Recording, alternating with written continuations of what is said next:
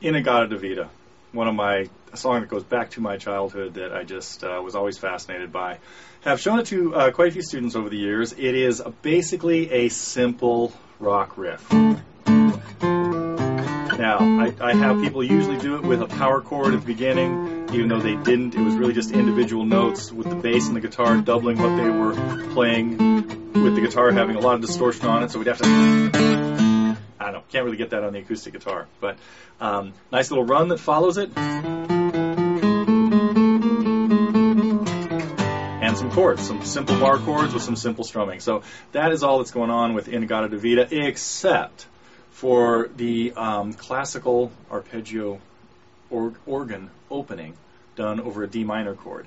And in the lesson, I put together a lesson for this at Totally Guitars, and in the lesson we talk about all the easy stuff, and there is a segment though on arpeggios and how to play them very accurately, and some really good tips on how to make sure that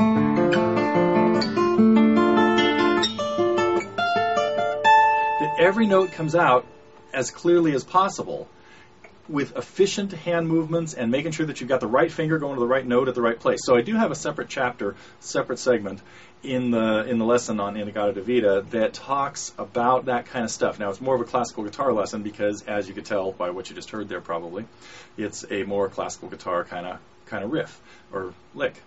Not really a riff, it's a lick. It only happens once. Well, it happens at the beginning and at the end of the song.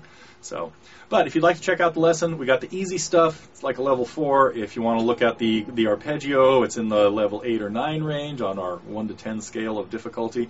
And there aren't many songs up in that range. But again, that part was not written not done on the guitar. But now, since Eddie Van Halen revolutionized guitar playing in the 80s with some of his techniques, those types, and Yngwie, of course, a little earlier. All those guys kind of contributed to that stuff being popular and common now among guitar players. So anyway, if you're interested in checking out the lesson, there are lots of other lessons that work on riffs and things like that, of course, too. Everything is at TotallyGuitars.com, and I hope you can get a chance and come check us out pretty soon.